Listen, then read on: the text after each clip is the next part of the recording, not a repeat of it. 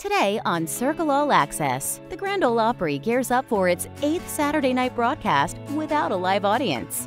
Coming home to the place that means so much to them, Opry members and country megastars Garth Brooks and Trisha Yearwood step onto the historic Opry stage for an intimate acoustic performance this Saturday night. This is really the Mecca. This is the be-all end-all to become a member of the Grand Ole Opry. I mean, when we sit down and do interviews and someone asks, like, what's the defining moment?